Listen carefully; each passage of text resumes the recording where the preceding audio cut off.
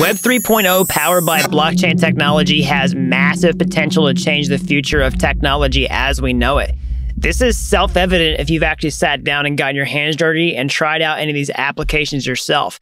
But as you've done this, you might be thinking, hey, some of this stuff doesn't really feel quite ready for prime time. And you're right. But the good news is there's a path forward where we can actually get this technology ready for prime time so that it can scale to billions of users and beyond to actually compete with Web 2.0 giants today. I'm going to explain how that's going to work in depth in this video as a blockchain developer who works this technology on a daily basis. So before we get into that, if you're new around here, hey, I'm Gregory, and on this channel, I turn you into a blockchain master. So if that's something that you're interested in, then smash that like button down below for the YouTube algorithm and subscribe to this channel. And if you want to learn how to master blockchain step-by-step, start to finish, then head on over to dappuniversity.com/bootcamp to get started today. All right, so let's talk about the future of blockchain technology and how it can actually scale to accommodate the billions of users that it inevitably needs to onboard if this technology is going to reach mass adoption. Well, a lot of the limitations around blockchain technology right now are actually just technical in nature. There are problems that have to be, improved in order for this to happen. And I'm going to break down how that's going to work in this video. So I'm going to draw pretty heavily from this article here called The Lay of the Modular Blockchain Land. Okay, this is actually by, I hope I'm saying this right, Paulinia. So I follow this person online. I just hope I'm saying the name right. They're a really great thinker and communicator in this space to explain this problem. So I wanted to draw pretty heavily from the article. I'll put the link down in the description below for full credit. So in essence, what is the future of modular blockchains? Because this is really the key to understanding how this technology scales to billions of users over the long term. Well, let's look at how that's different from how blockchains work right now. So let's first start off with what, blockchains even do in the first place, okay? So let's say that you're just using a blockchain to do basic tasks like send cryptocurrency around and use smart contracts, maybe buy an NFT, do DeFi, okay? Well, this blockchain essentially has three different properties or three different jobs, okay? Execution. So, whenever you send that cryptocurrency or maybe you buy that NFT, you're executing a transaction. The blockchain actually has to process this. That's the execution part. There's the security part. So it has to make sure that the transaction is secure, it doesn't fail in some way, that your funds on the blockchain network itself can't be compromised, that nobody can, change the state. And also with data availability, basically, can they accurately read your balance? Can they accurately reproduce, the entire history of the chain and do it quickly so that you can use it in other applications? So all these are the main jobs of a blockchain. But one thing that we've come to find over time, and people have known this for quite some time, but it's very clear now, which is any individual blockchain in and of itself is pretty bad at doing all these things really well. So why is that? Well, it comes down to the scalability trilemma, okay? And the whole idea that any one blockchain doing this poorly is evidence of what's wrong with a monolithic blockchain future as opposed to a modular blockchain future, which is really what this video is about, okay? Here's why a monolithic blockchain design is, won't scale to billions of users. So basically, it has to do with the scalability trilemma. Anytime you're creating a blockchain, you're at tension with three different things: scalability, security, and decentralization, okay? So typically, you have to basically pick two or optimize for two in order to create a monolithic blockchain that does what you want it to do. So basically, if you can't really have your cake and eat it too. So you can't really have a super fast blockchain that's also secure and decentralized. You're always trading off between one of these two things to get the other. So in a case of a blockchain like Ethereum, for example, it is very secure and very decentralized, but it's not as scalable. You might have noticed high transaction fees. The transactions aren't very fast. Same thing is true for Bitcoin because they highly value the security and decentralization. And you'll see other, chains that advertise really high transactions per second or cheap transaction fees, but they typically make compromises in security or decentralization. And so how do you get the best trade-off of all these worlds? Like at the end of the day, for the technology to actually scale to billions of users, it needs this scalability vector, and it also needs the security, and it also needs decentralization.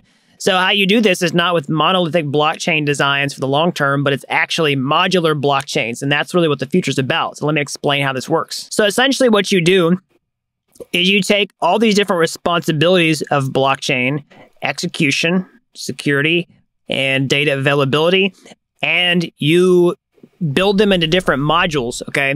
And you actually delegate these responsibilities to different modules and you specialize. I mean, just it's a common pattern throughout lots of different things that, specialization is the key to the best outcome for everybody long term. You see it in economics, you see it in other aspects of computing, you see it in the business, whatever. So how would you do that with blockchain? Okay, so basically you take execution and you put it in one environment, you take security and put it in one environment, and data availability also in a different environment as well. Or you take the area, or said a different way, you take the places where you get the best security and decentralization, you stick them in one environment, and you take the place where you get the best execution, you stick it in an environment, and then you combine the strengths of all worlds together to get the best end result. So let's look and see how that works. So let's start off with the execution layer, because like I was saying before, the execution layer is essentially the part of the blockchain that users interact with. You can think about it as the consumer-facing layer. So if you're going to go send cryptocurrency in your MetaMask wallet from one account to another, then you would do it there. If you're going to buy an NFT, send the NFT, do DeFi, you're interacting with this execution layer. So in a modular blockchain future, this execution environment is essentially moving to what's called layer 2 scaling solutions, okay? So this creates a separate environment where you can get this increased scalability at this execution layer, but you're actually dependent upon a layer 1 base blockchain where you get this security and decentralization, and also this data availability. It just depends on the pattern. We'll look at some differences here in a minute. But some of those popular layer 2 scaling solutions for general purpose, programming and developing of applications is like optimistic rollups. We see that with Optimism and Arbitrum, and also zero knowledge based scaling solutions like ZK Sync. We also have some application specific ones, but I want to focus primarily on general purpose scaling solutions that any developer can take an application and move over to, because I think these will be some of the most important ones for, just decentralized mass adoption long term. And now different layer 2 scaling solutions make, different trade-offs and have, varying degrees of data availability and security. But the good news is that both security and data availability can be obtained from this base layer, Ethereum, now and also more so in the future. Okay, so let's actually look to see how that works. So I'm actually going to pull a quote directly from the article here when he talks about security of this modular blockchain future, which is basically, this is by far the hardest layer. So at this time, there are only 2 solutions that are adequately secure and decentralized, or even attempt to be.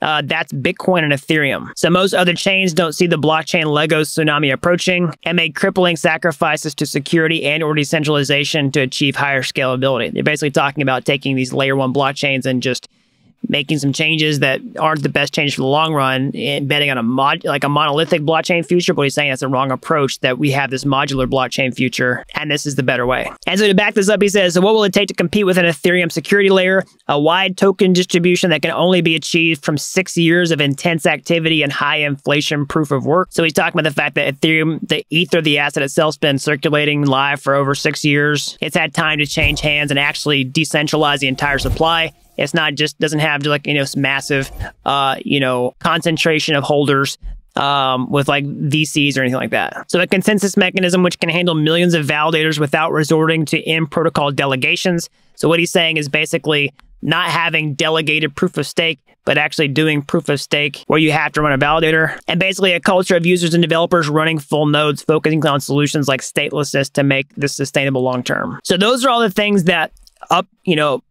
help Ethereum security and decentralization. And also that's how it's going to work with the modular blockchain future. And those are all going to happen on the base layer. And at this time, Ethereum is the best choice for smart contract platform that's going to preserve that with this grand vision in mind. All right, so the last piece of the puzzle is data availability. Okay, so Ethereum, there are a couple different ways to accomplish this. There are certain layer 2 scaling solutions that have better data availability than others, okay? But a lot of that's not going to matter as much in the long term with Ethereum, because the data availability is going to get a lot better when sharding comes into play. Okay, so one thing you have to understand is the layer 2 scaling solutions are not necessarily part of the Ethereum 2.0 roadmap long term. You might have heard of Ethereum 2.0. This is a new improved version of Ethereum. If you're using Ethereum today, you're using Ethereum 1.0, okay? But in the future, we'll have Ethereum 2.0, all right, where we get a lot of improvements, right? But the transaction speeds are not really, Ethereum 2.0 is not going to, in and of itself, help us scale to billions of users. We need this modular blockchain future. But we are actually, improving that base layer that we're talking about here to make it better with data availability long term with the sharding part of Ethereum 2.0 that's coming over the next probably, year and change. So what is that going to do? Well, it's going to break the blockchain up into smaller shards or smaller blockchains. They're all, governed by the central blockchain itself. And so what this does is it makes Ethereum data availability, or the ability to retrieve information reliably and quickly from the blockchain, much better, because it's breaking this information up into smaller clusters, and you don't have to have this responsibility, shared by the entire blockchain. It's taking that modular blockchain, idea down to the actual base layer itself, and doing this, delegation, this specialization for data shards in and of themselves inside this blockchain. But he says in the short term, we have validiums and volitions, which can leverage Ethereum security while committing transaction data in compressed form to separate data availability layers. Talking about that, basically in the short term, we can get these benefits from layer 2 scaling solutions. So with all these three pieces combined, we can actually get the best trade-off that accomplishes all the purposes that a blockchain is supposed to fulfill.